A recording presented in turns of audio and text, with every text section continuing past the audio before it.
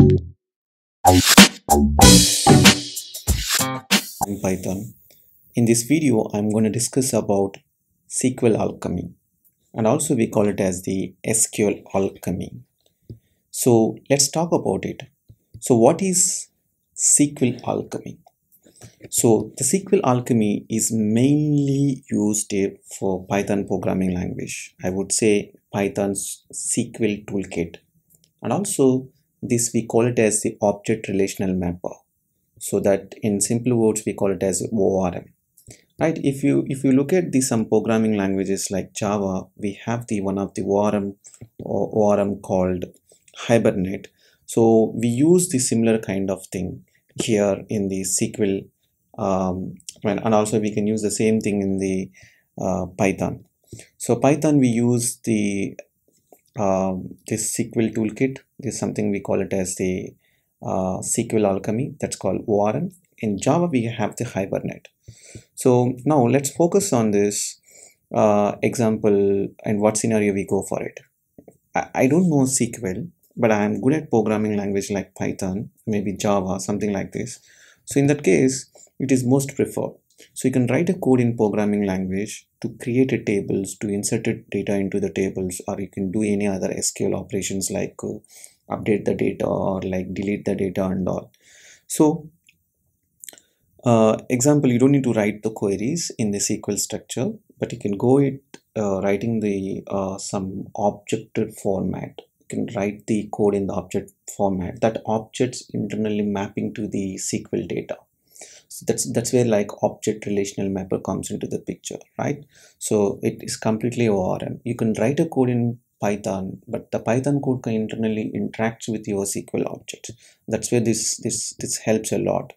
And more importantly, this SQL alchemy it can work for many databases, okay, that we can discuss later. And the first edition was released on the 14th February 2016, and exactly on the Valentine's Day. And who actually uses this SQL alchemy? SQL alchemy using in the Dropbox company and Reddit and Elf and SurveyMonkey and OpenStack. There are many companies are using it, but the few of them I have listed as for the documentation. And also the key features of the SQL alchemy is no ORM required. What does it mean, right? So you just wait, and future sessions I will explain that no ORM required. So you're a little confused. In the previous I said it's a ORM, now I am saying no ORM required. I will talk about it. And DB approved and unit of work and separate mapping and class designs, and it supports Python 2.5 to Python 3.x, and of course JPython and PyPy. These things we'll get more about in the upcoming sessions. I will give you more idea. Okay. And coming to this, it supports many databases. Earlier I said like the SQL alchemy, it supports many databases, especially SQL databases. You can see the list here mostly like talks about the SQL databases. SQLite 3, Postgres, and Oracle, SQL Server, especially SQL Server 2012 above. 2012 above, that versions can support a lot. MySQL and Sybase and Firebird, all these databases supports a lot. And remember, all these are the SQL databases. And coming to this, the current release of the SQL alchemy is the 1.4, and there is a big release is coming on the way, and mostly like we are waiting for that, and that's 2.0, which is really big. There are many features are adding into the SQL alchemy that we can discuss in the upcoming sessions. What are those changes? And also like development version is in the GitHub and the MIT license, just for your information. So, and more important thing is about the SQL alchemy is it works with, technically you have to use some methods. For example, I want to connect with some server and some database server. I have to go with the connect method. If I want to execute in a SQL statement, for example, I want to insert the data into the table, then I can use the execute command. And the begin, dispose, driver, drivers are very important, and we are calling it as a dialect. And we use the engine. Engine is nothing but a database server, and dialect is like a driver, which is the driver name. For example, I have the MySQL database. So I'm going to use the MySQL server engine and connect with the MySQL server driver. And also, like, we have the different functions here, table names and a transaction. It's specific to the database transactions which you do on the particular database. And also we have the data types here. If you ask me why we need data types, as I said earlier, we are going to write a code in the Python. For example, there is a database column which is related to the integer, and we use the big integer or numeric or small integer. It depends on the integer size. And we have the boolean values, we have the date and date time, float, integer. All these data types are very important when you write a code in the Python program which should interact with the particular columns into the database tables, right? Don't worry, I will tell you all these things practically in the upcoming sessions. You will get more idea. I'm just giving the overview, what is this.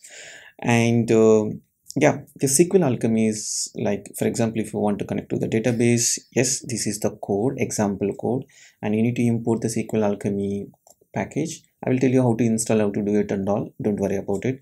And we are going to use the engine is going to tell, like, of course, which driver you use. Is it the MySQL? You use the Postgres, like what is the password and port number for the particular database which you are connecting. You can see everything is on the screen. Dialect, okay, and the driver, and the username, password, and host name is nothing but server name, and your port, which port you are using on the database server, and what is the database name which you want to connect. All these things which we are going to give it here.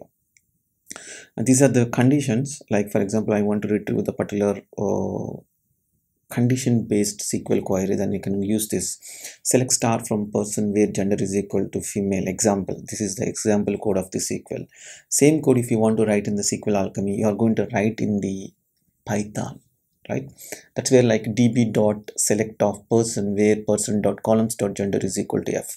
So same SQL query you are writing in the Python code. That means you don't need to worry about the SQL code, SQL data, like SQL queries. You can write code onto the Python. So this way it can help to the Python programmers to write a code. This code is an example for order by, but we'll see the practical how it works with the our future sessions. Look at this. This is a SQL Alchemy website, and you can see this here. The current release 1.4.40. Okay, and also there are other things. And next major release is the 2.0. This is what I was talking about. And you should go through this website. You will get more idea what is this SQL Alchemy, which is getting an idea, right? And so if you look at the SQL Alchemy major migration guide,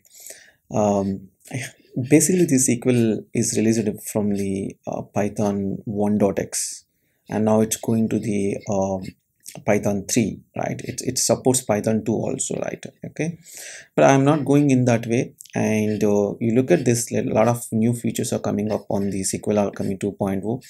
I'll take you one other session, like we'll get more idea how to deal with SQL 2.0 migration process if you already access SQL Alchemy 1.0. So you'll get some idea, but still it is in the development phase and it's not yet released, and it's going to be very big release coming up in the SQL Alchemy. So, and also, like, you can go through this some documentations. You'll get an idea what is this this is about, how to download it.